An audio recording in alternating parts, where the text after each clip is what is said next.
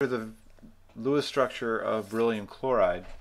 Beryllium chloride, if you look at the periodic table, we can look at each of the contributing elements in the molecule. So beryllium has 1, 2 valence electrons, and chlorine has 7. It's in the 7th column. We can count up the total number of valence electrons that will be present in the molecule by just adding those up. So there's 2 chlorines in the molecule. So it's 2 times 7 is 14 valence electrons that come from those chlorines. And beryllium has 2 valence electrons that it contributes to the molecule.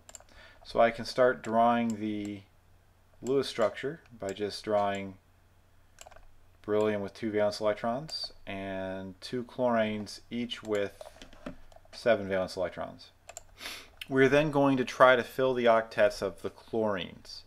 Beryllium is kind of an exception in that you can form stable molecules of beryllium without filling its octet.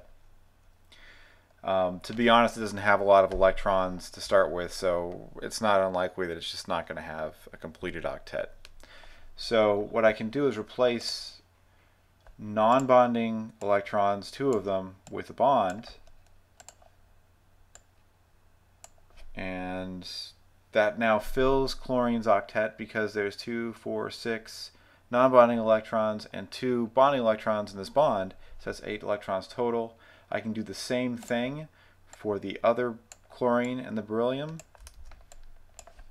So I just replace those 2 non-bonding electrons with a bond. Now its octet is completed as well.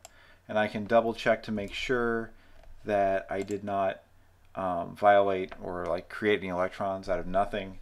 So we started with 16 electrons in the valence shells of the contributing atoms, and in the molecule we have 2, 4, 6, 8, 10, 12 non-bonding electrons and 2 bonds, 2 electrons per bond, so that's 4 bonding. So 12 plus 4, that's 16 electrons total. So this is consistent with the count we started with.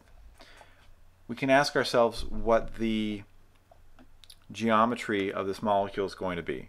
So when I look at the central atom, I see that its electrons, its valence electrons, are only found in 2 places, this bond and this bond. So if there are only 2 places that electrons are found around a atom or around a nuclei, then that is going to be a linear geometry. So that means that this bond angle is going to be 180 degrees. It's a straight line. It's linear.